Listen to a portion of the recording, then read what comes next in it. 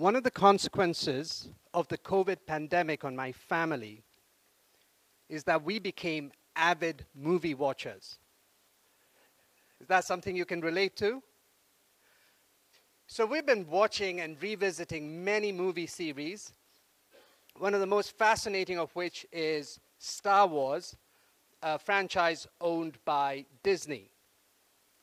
Now, Star Wars has many different characters, human, not so human, and one of my favorites is the rolling spherical robot BB-8. Now, in case you're wondering why on earth the talk about startups has begun by referencing one of the most loved characters of the Star Wars universe, it turns out that the technical expertise behind BB-8 came from a robotics startup that partnered with Disney. The reason this partnership caught my eye is that I'm a business school professor who studies how small and large companies can partner effectively. How did I come to be interested in this? Early in my career as an academic in Scotland, I began to notice that people were doing one of two things. They were either studying large multinationals, or in a few cases, they were studying startups and trying to figure out how these new ventures went international. I began to wonder why we weren't looking at this together. That is, looking at how these companies might partner with each other. So at my first conference, after graduating with my PhD, I very nervously mustered up the courage to ask an eminent strategy professor called C.K. Prahlad whether he thought it made sense to study this topic at that early stage in my career. His answer was unambiguous, absolutely. And he went on to add, many startups have no choice but to dance with the big gorilla. Inspired by that comment, over the past decade and a half, I have been studying how startups dance with gorillas, that is, partner with large companies.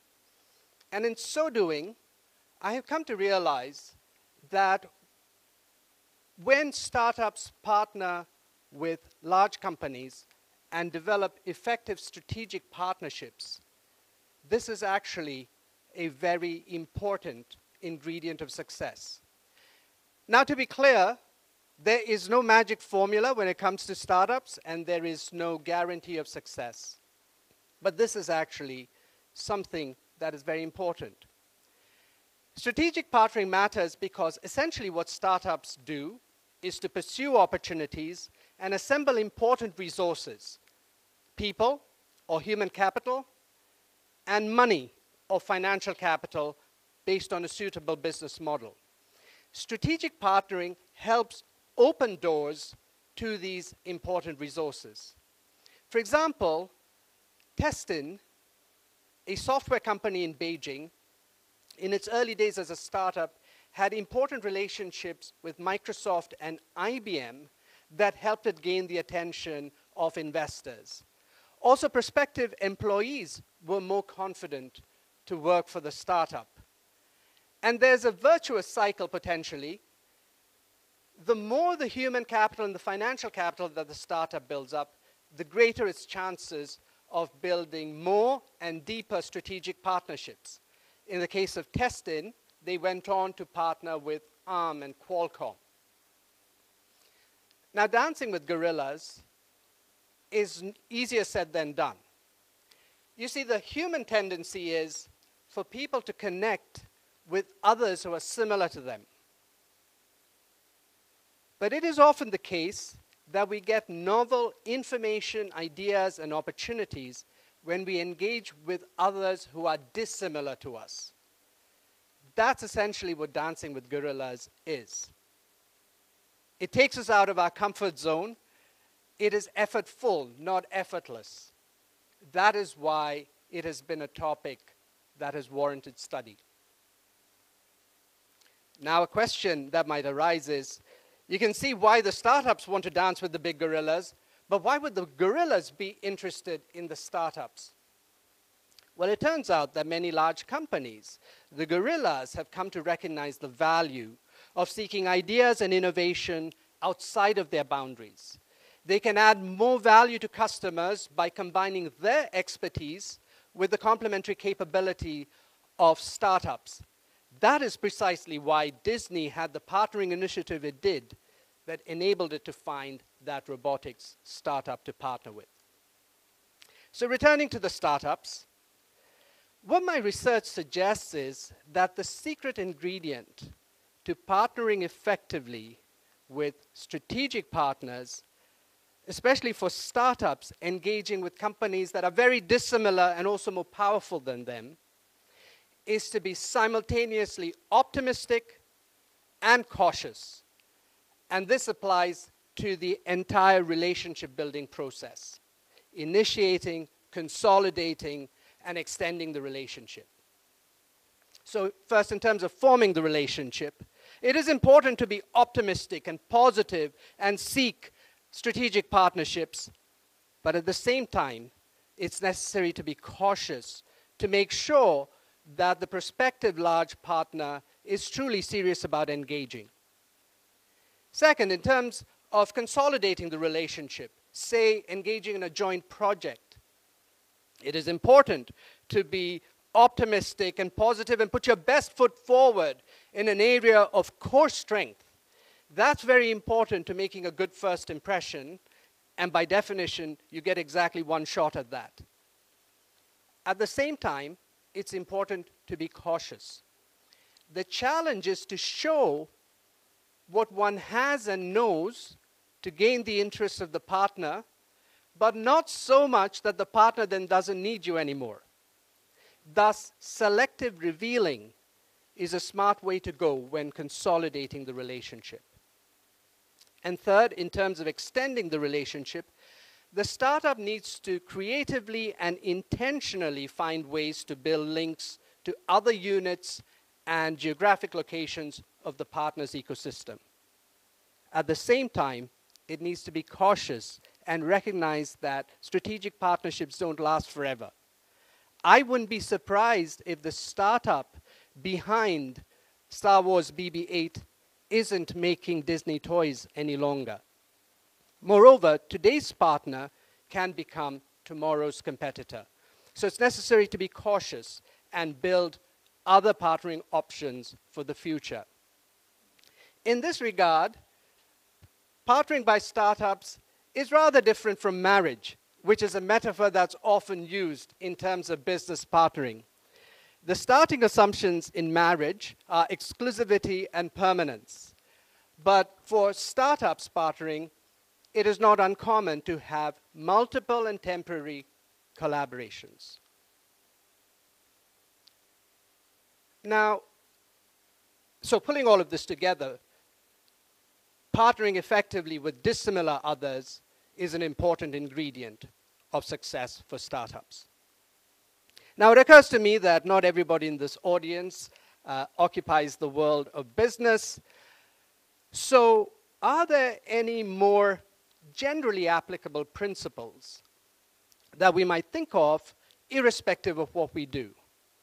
And I believe there are three key takeaways relating to three mindsets I have observed in startups that have danced effectively with gorillas. These are an entrepreneurial mindset, a collaborative mindset, and a global mindset. First, an entrepreneurial mindset. This is at the heart of what startups are all about. They have to be proactive, innovative or creative, and willing to take risk. Not blind risk, but risk that is managed well and shared with others, including strategic partners. We can all strive to be more entrepreneurial in whatever we do. Second, a collaborative mindset. This is what enables startups to seek out, to be open to, and adept at partnering. We all recognize that we can do more together than we can alone, but that calls for being intentional and thoughtful in reaching out, particularly to dissimilar others, and doing this is essential to our happiness and success. Third, a global mindset. This is about looking widely to identify opportunities, to be able to gain inspiration and learning from others further afield, to be interested in adding value to people outside of our neighborhood. These three mindsets, entrepreneurial, collaborative, and global, can be valuable to us irrespective of what we do. Let me close with a final thought. Perhaps the most intriguing thing I have found in my research is that when these mindsets come together, startups are not only able to be successful for themselves, they are also able to make a positive impact on society. Let me give you an example. During the second year of the pandemic, India experienced a terrible wave because of the rise of the Delta variant. At this time, a startup in Bangalore called Cloud Physician, which provides remote technology services to solutions to intensive care units, was in a position to play an important role in providing support to overwhelmed hospitals, especially in smaller cities. One of the reasons it was able to rise to the challenge is that it had a close strategic partnership with Cisco, which gave the startup a stronger resource base, greater credibility, and the confidence to act. I saw a similar ability to make an impact during the pandemic in Hainunu, a healthcare startup in Shanghai, and Bisa, a health tech startup in Ghana, both of which partnered closely with the German pharmaceutical giant Bayer, among other strategic partners. So the coming together of dissimilar others can be good not only for startups or business, but for society more generally. The pandemic has impeded our progress in the global agenda encapsulated in the 17 Sustainable Development Goals. But making progress in terms of health, poverty and inequality, climate change is actually all the more imperative. Startups dancing with gorillas, tiny NGOs working with large foundations, business working with government and the United Nations, the coming together of dissimilar actors can be a very important ingredient in the 17th of the 17 Sustainable Development Goals, which is partnerships for the goals.